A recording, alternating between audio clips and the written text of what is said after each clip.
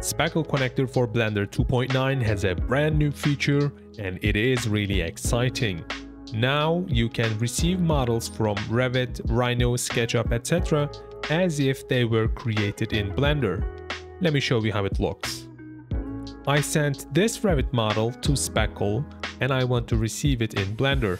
If I do this using the default options, this is how it looks like, with all the ugly triangles. This also makes it hard to assign materials and set UV mappings in Blender.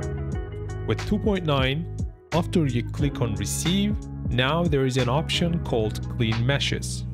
Let's check this option and see how it looks like. Look at that.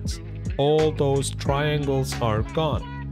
Those ugly triangles are merged into beautiful Angon faces. This is before, this is after.